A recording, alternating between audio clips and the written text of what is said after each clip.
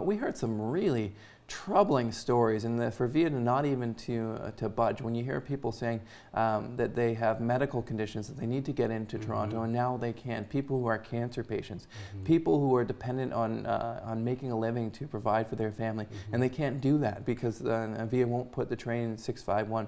Yep. And what I've heard, I think it just hasn't been good enough in terms of the response from VIA. Well, David, I know, will continue to put up that pressure, and so will I. Of course, I've written to Omar Al-Gabra, the Cabinet Minister of Transportation, and will continue to push and I haven't gotten a reasonable response from him or from VIA, and we'll continue to put as much pressure as we can. Ultimately, we may have to wait until there's a Pierre Poilievre government in place, but you can count on David and I to continue to push as hard as humanly possible to get VIA to reinstate Train 651.